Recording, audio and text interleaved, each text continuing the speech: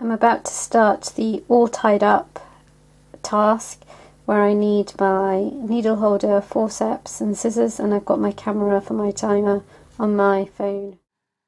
So I'm passing my little fingers through the loops of the all tied up task to stop me from spreading my hands apart. Pass the suture through the peg hole and try using your needle holder.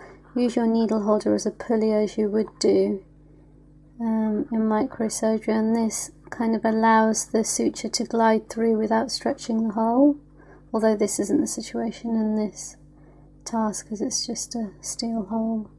Once you've got to the end, you can see it pop through and just stabilize it there. Okay, two throws, grab the tip, pull the long end through and then lock the short end. To make it lie flat, I switch my instruments,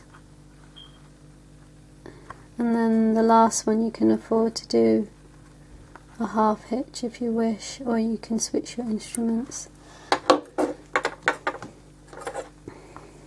Okay, cut it short. Now I'm just going to show